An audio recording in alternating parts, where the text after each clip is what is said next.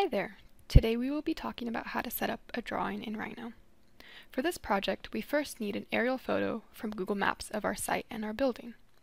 As you can see here, I have the satellite view pulled up of the building that I wish to observe. Be sure to include some context, such as the neighboring buildings, as well as the street and the sidewalk.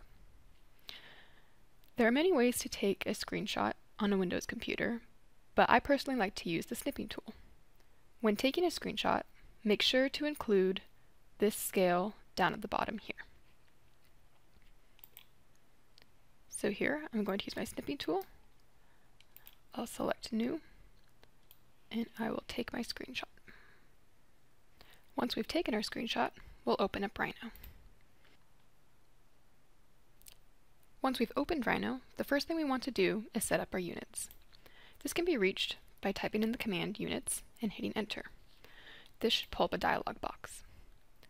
In this case, we want our model to be drawn in feet. If you're more comfortable using the metric system, that's perfectly okay. You're welcome to use meters, but for this tutorial, everything will be in feet and inches. We also want our distance display to be in feet and inches, and we want it to be to the nearest 4th inch. After you've got that set up, you can hit OK. The next thing we want to do is set up our layers. As a reminder, your layers are over here on the right. We'll want to have a total of 8 layers.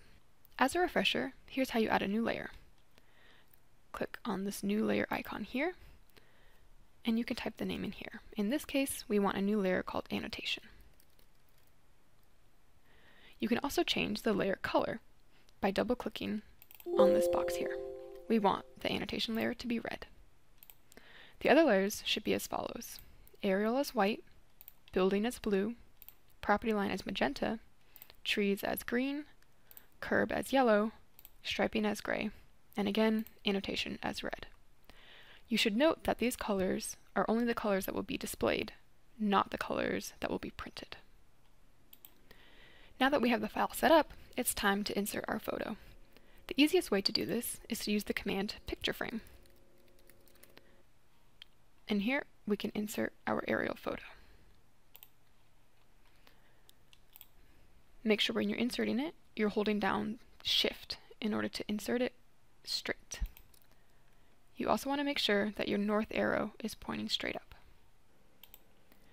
Because we want to draw this drawing in a 1:1 scale, which means that in the drawing space, 1 foot is equal to 1 foot in real life, we'll need to scale this picture appropriately. This can be done by finding the scale on your screenshot. Type the command scale in. We need to select this picture and hit enter. Pick the beginning and then the end of this line here, and type in the scale, in this case 20 feet. You can check this by using distance. Type distance in, and we can measure again from the beginning to the end. And you can find that distance up at the top here. So 19 feet, 10 inches, it's pretty close.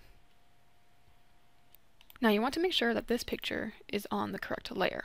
So right now you can see it's on curb, but we want it to be on aerial. So you can do this by right-clicking aerial and selecting change object layer. This will help because you can then lock this layer here, and then this picture won't move as you are drawing on top of it. Now that my layers are all set up, I'm ready to trace over the image. Now because this image is oriented true north, as indicated here, my property isn't exactly at 90 degrees, which means that it'll be a little bit difficult to make sure that all my lines are perpendicular to each other. Therefore, I'm going to use the offset command to make sure that my lines are parallel. I'll start first with the property line. Now I'm going to choose Polyline tool over here, and I'm going to trace this back fence along the line here. I then want to offset this line to create the front end of the property.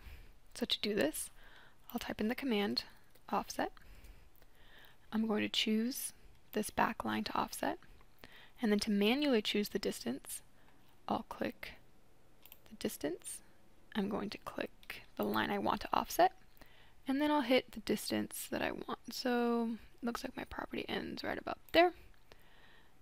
I'll be able to choose which side of the line I want to offset. In this case, obviously I want to go this way. And then one last click, and I'll get my other side of the property. This line can easily be adjusted if I select it, and I make sure that I have my gumball operation on. I can easily slide it up, down, or left and right. And using this tool, I can make sure that I'm lined up properly. Now you also want to make sure that you have your O snaps on, and one that will be particularly important in this case will be perpendicular. This will help if I select a line, and I want to go from here, and it'll snap it so that it's perpendicular to the other one. Again, I can use either the gumball or I can use the move tool to select where the other edge of this property line is going to go. Now in this case, I want it right along the fence line there. I can use the trim tool to help clean up some of these lines. Another useful tool is the stretch tool. We want to select the line we want to adjust, select the end point and the other end point, and then scale the line appropriately until it hits the edge to create a perfect corner on both sides. After I've traced over everything I want to indicate in my drawing, I can use the hatch tool to shade my building. But before I do that, I need to make sure that all the lines in my building are joined.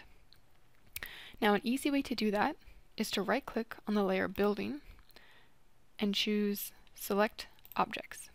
That will select all of the lines on my building layer. I can use the command Join to create a closed curve. Once the lines are joined, we can use the hatch command. We're going to select the boundary of our building and hit Enter. This dialog box comes up, and as you can see, there's a variety of different hatches that you can use. You can also import your own hatches. But for this case, let's stick with hatch 1. This is going to be a series of evenly spaced horizontal lines. However, for this case, let's rotate them by 45 degrees. The pattern scale indicates how close or how far apart the lines are. For this example, let's choose 5. As you can see here, it's giving you a little bit of a preview of what it's going to look like. Once everything has been chosen, hit OK. As you can see here, the hatch is being shown in green, which means that it's on the trees layer. But we want it on the building layer, so we can select it, right-click on the building layer, and choose Change Object Layer. It's important to note that the hatch is a separate object from the curve. So I recommend that if you're going to use hatch, that you do it once everything has been finalized. The last tool we're going to talk about is the block tool.